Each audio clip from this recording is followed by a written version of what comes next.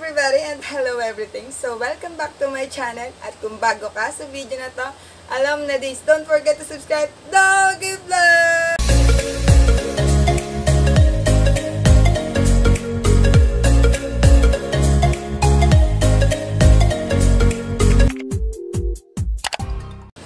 So for today's video, yan, ko lang sa inyo kung paano ako nagpre-prepare ng mga tinatanggap kong surprise para sa customers.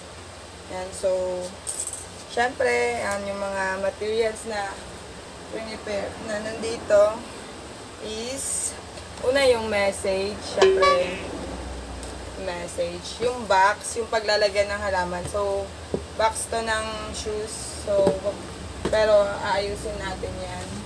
Ribbon, of course. Yung card. Wait lang, mababa yung camera ko.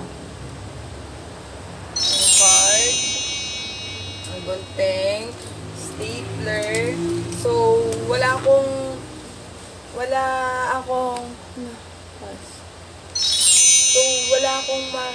hindi ko ma-afford na bibili pa ako ng pambalot ko ng box. So, meron namang wall sticker si ate. So, manghihingi na lang ako. Ito na lang gagamitin natin para hindi na tayo bibili sa labas. Tapos, syempre, yung mga succulents na in-avail. So, ayan siya. Ayan. So, una, syempre, susakatin ko kung yan. Alisin ko na lang yung cover ng higaan para hindi siya madumihan.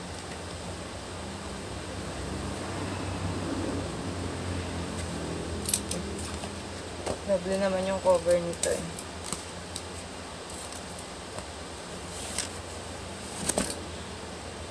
So, alright. So, kailangan na ito mamaya dahil birthday nung girlfriend nung customer natin. Babae yung may birthday. So, kukunin ko muna yung sukat kung saan magkakasya yung paso. Yung mga halaman, syempre naman, diba? Ito nyo ba? Sorry. And so, sa isang ganito siya kasya. So, bali, hahatiin na lang natin ito.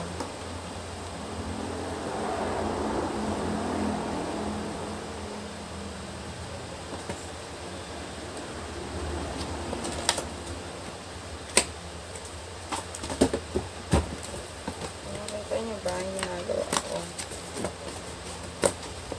Sayang naman kung bibili pa ako sa labas. Gagamitin ko na lang ito. Pwedeng magamit dito sa bahay.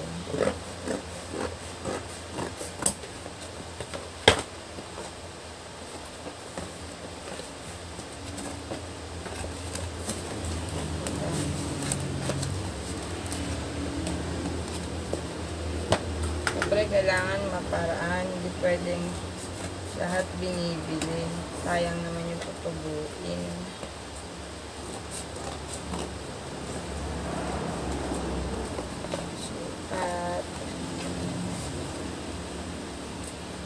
Alisin na natin itong sobra kasi meron namang remaining box na pwede naman pang cover sa gilid.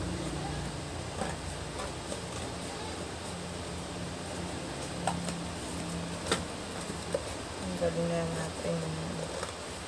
So, ano naman, dati ko naman, hindi ako ganun kahilig sa ganito dati. Pero gusto ko na sa surprise. I mean, sa art, hindi ako ganun kahilig sa art. Pero nag-best in art na ako nung elementary days. Best in art pa nga. Diba? Kailangan lang natin maging madiskarte sa buhay. Lalo ngayong pandemic, bawal lang maarte. So, atin natin. masyadong mataas, guys. Hindi makikita yung, hindi ma-appreciate yung halaman pag ganito kataas.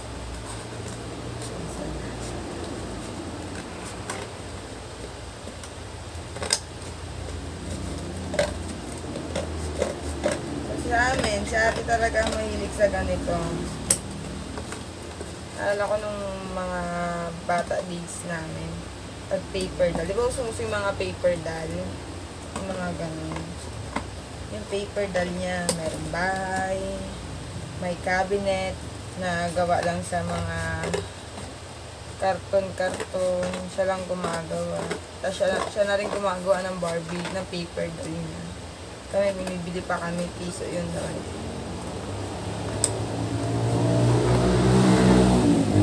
So, habang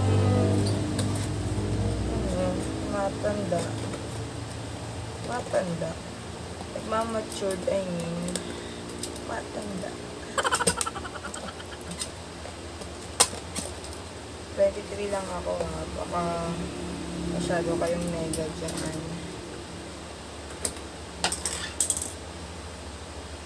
So, ayan. Okay na siya. So, balutan natin yung... So, babalutan ko na. Ito na lang gagamitin kong pambalot. Ating ko na lang. So, wall sticker to, wall sticker. Sayang kasi, punta pa ako sa bayan, hindi naman namin schedule sa bayan. Kasi MECQ dito, so by schedule kami sa pagpunta sa palengke. So, lahat ng mga panorte, norte ba? Basta lahat ng bayan papunta doon, ang schedule namin pumunta sa palengke ay MWF tsaka Sunday. Hindi ko na alisin yung sticker. I-stapler ko na lang. Stapler ko na lang siguro. Kasi baka pag tinanggal ko yung sticker, hindi rin siya nakapit.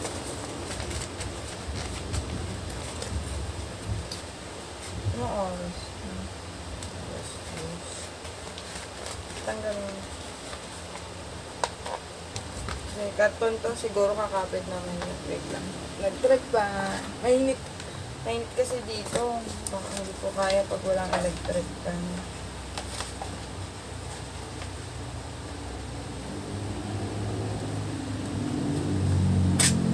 So, sa Sokyo Bells, tumatanggap kami ng mga pa-surprise, ng mga ganitong paandar. Siyempre kasi, ako, personally, tayo namang mga babae, syempre gusto natin yung pakiramdam na nasa surprise. Though, hindi ko maalala kung surprise na ba ako. Oo, na-surprise na pala ako. Way back, second year high school ata, o third year high school ako nun. Meron akong ko pa siya boyfriend. Ay, third year, magpo-fourth year. Fourth year na ata ako. Fourth year na ba? Oo, fourth year na ako. Kasi, nag-boyfriend kasi ako college na. So, sala niya ako sa surprise ng skater boy. Oo, fourth year. Fourth year high school na ba ako? Hindi ko maalala. Pero nandyan pa yung card. So, nangyari is parang ganda ka, girl. Ito na intrams namin that time. Tapos, pinadalhan ako ng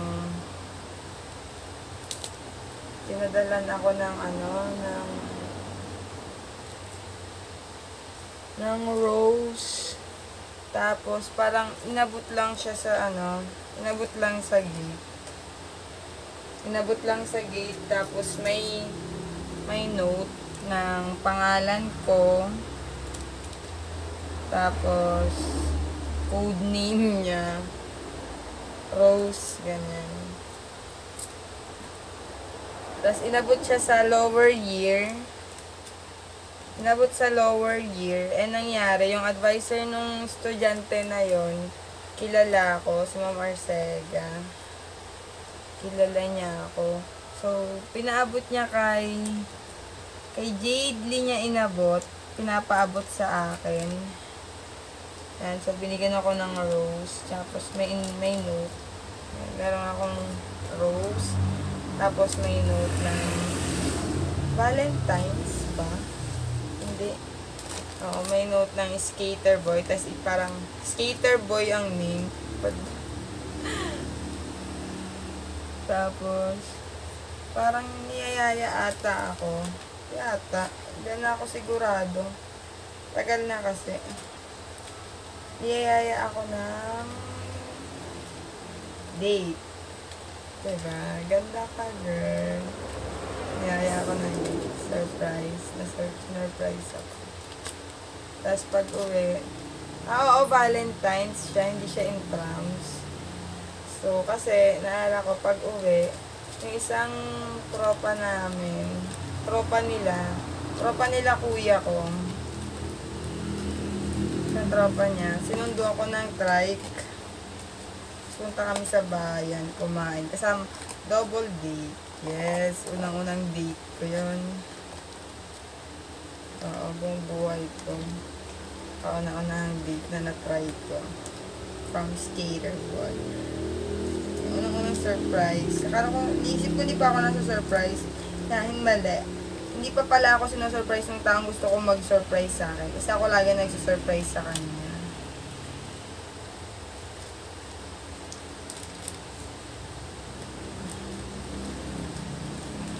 So, kaya parang gusto ko na nagiging papel paandar sa surprise. Gusto ko yung surprise. I love the idea of surprise. Wow! English!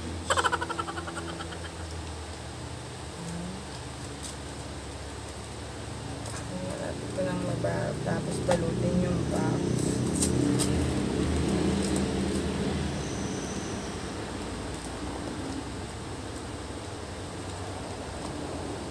Ate, wala akong gumagawa ng mga ganito. Ang tagal. Si ate ang matyaga sa ganito. So, carry lang naman, di ba? Tapos, lalagay natin yung succulents.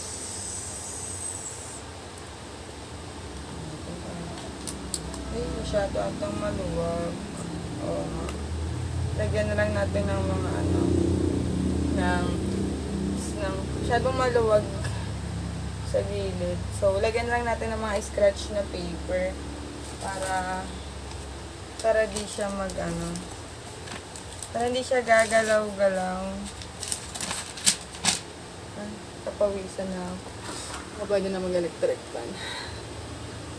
Init masyado dito sa kwarto ko. Kasi wala pang kisame. Kaya, actually, pag mga ganitong oras na pumupunta dito.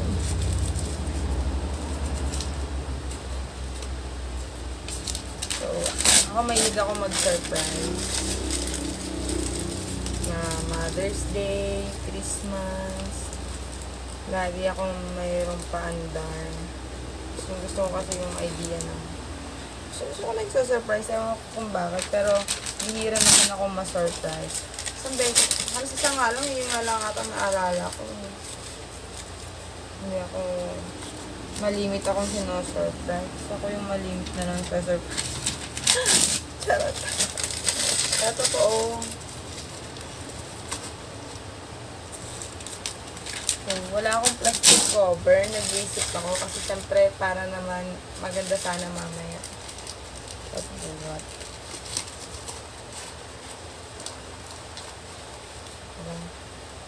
Yan. So, nilagyan ko siya ng papel para hindi siya mag-usod-usod. Para hindi siya mag-usod-usod. Para hindi siya nagagalaw. Para kahit ibiyahe siya mamaya. Para pag pinick up siya mamaya, carry lang, naka-fix siya. Naka-fix. Tapos, next is, syempre, yung letter. So, na-print na. Yung text, galing siya dun sa nagbigay. Cut ko lang. Share ko lang.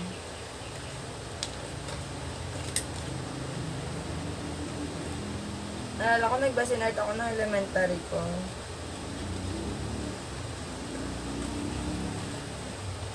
Gato-gatong ano, tapos nag-basin art.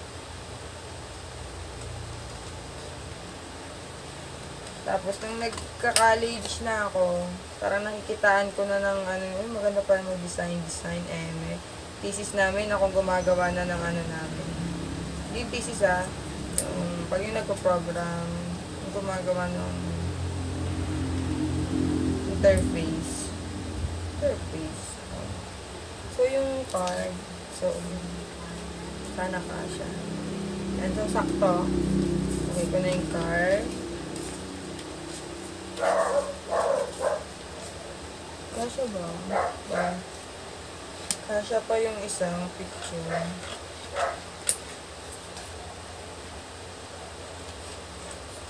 So, thank you Kuya Melvin. Yan. Yan, sila mag-girlfriend. So, si Kuya Melvin, ka-churchmate ko to. Salamat thank you for choosing Succubus. Thank you for trusting us. Sana ma-enjoy ng girlfriend mo tong gift mo. Uulan na naman. Tapos bukas maghapon walang power.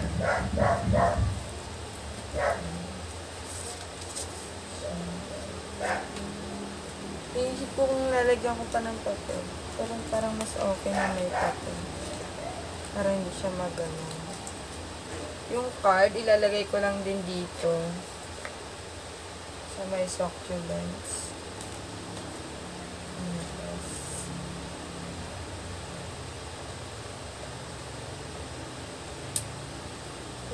Kailangan ko ng stick. Para yung pag-hold, yung mag-hold dito.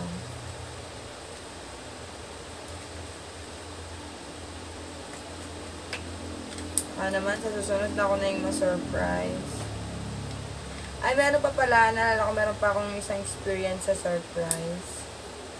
Wait lang, may nag-text. Commercial. Baka ito na yung mag-pick up.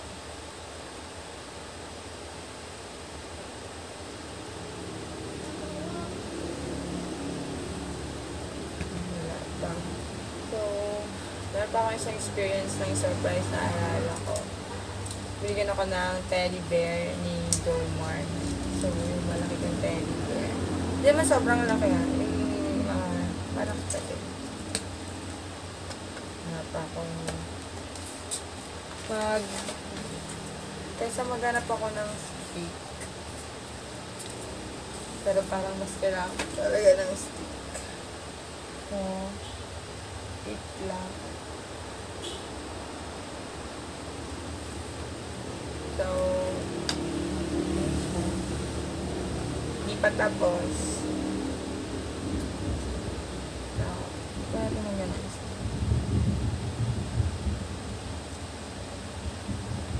Lagyan ko na lang. Wait lang. Hanap lang ako ng stick. Backup pala akong nahanap. So, nagkuha na lang ako ng scratch ng folder at tape. Bibilogin ko na lang. Kaya.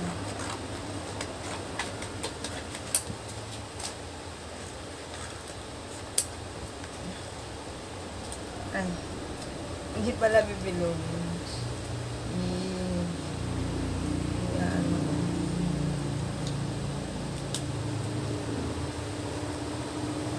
So, matigas na to. Tigas pa sa ulo mo. Dingin.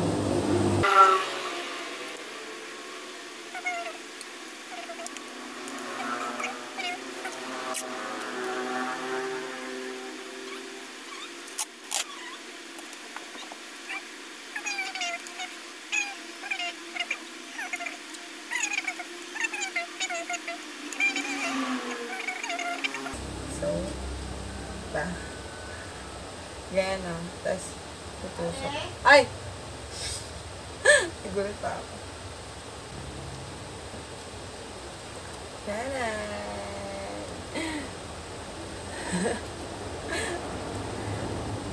Pero lang yun.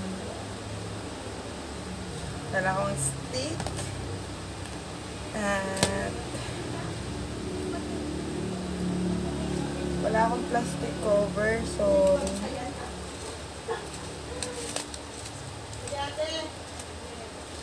wala akong plastic cover, sorry. So, masyado nang na-push.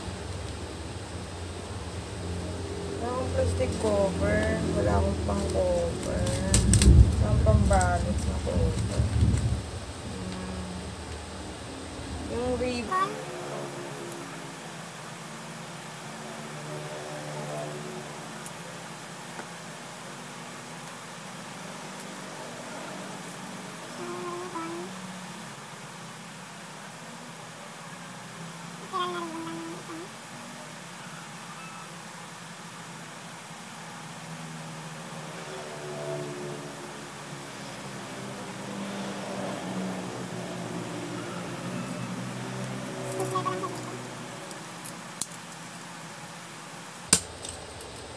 And done. So, yan. So, thank you for watching. Thank you for watching this video at I hope na nakuha kayo ng kanting idea or any tip at kung nag-enjoy kayo na panoorin ng video na ito, don't forget to like the video, subscribe to my channel, click the notification bell para updated pa kayo sa mga susunod ko pang video at kagaya na palagi ko sinasabi, please sa mga suggestion, kung may mga gusto kayong ipagawa sa akin, may mga gusto kayong malaman, feel free po na ilagay ito sa comment box. Ilagay ito sa comment box. Comment it down. Now, thank you for watching. Bye!